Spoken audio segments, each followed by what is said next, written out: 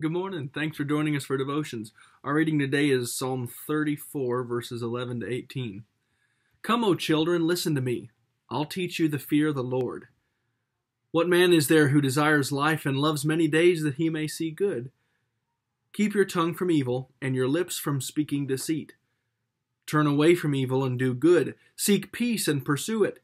The eyes of the Lord are toward the righteous, and his ears toward their cry.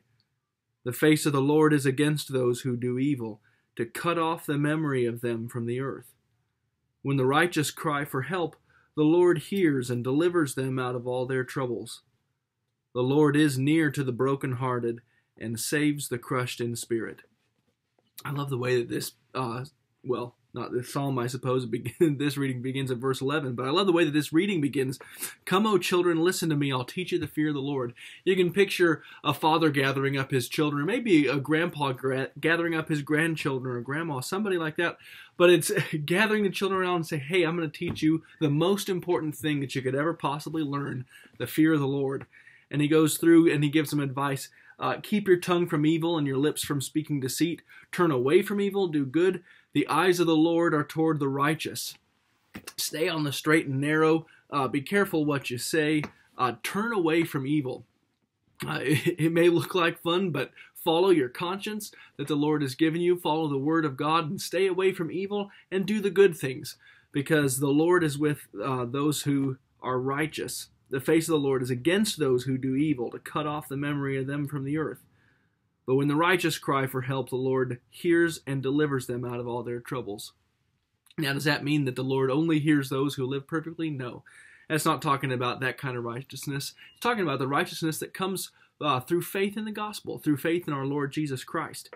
And faith in Christ means trusting Him. It means trusting that His ways are best, trusting that His word, His instructions to us are what's good for us, that what He tells us to do is actually the way that we ought to be doing things. And so when it says the righteous cry for help and the Lord hears, it means that those who are saved by the blood of Jesus, the Lord hears. The Lord promises to hear the prayers of those who trust in Him. And trusting in Him, part of that means doing what He tells us to do. And then it just sums it up so nicely in verse 18. Why do all these things? Why keep your tongue from evil and your lips from deceit? Why turn from evil and do good? Why trust the Lord? Why be righteous? Because the Lord is near to the brokenhearted and saves the crushed in spirit. This is kind of you wouldn't call it the reason for our hope. The reason for our hope is the resurrection that we have through Jesus' death and resurrection for us. But this is why we love the Lord, because He's the one who saves the brokenhearted and who is near to the crushed in spirit. He's the only one that can actually help us out in those kinds of circumstances.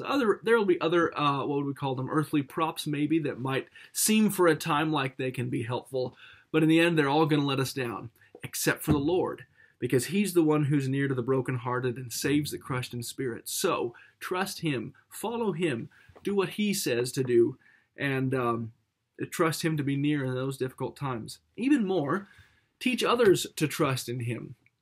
Teach your children. Children, teach your parents. Teach your friends. Teach relatives and neighbors and, whoever's around about the fear of the Lord, about fearing the Lord who is near to the brokenhearted, who saves the crushed in spirit.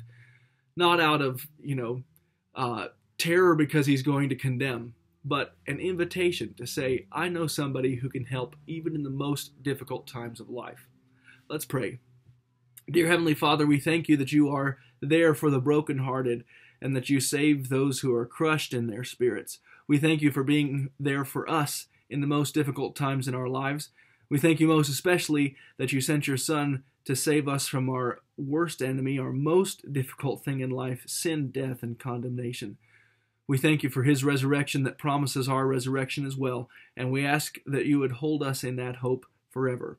In His name we pray. Amen. Well, thanks for joining us today. You all have a good one.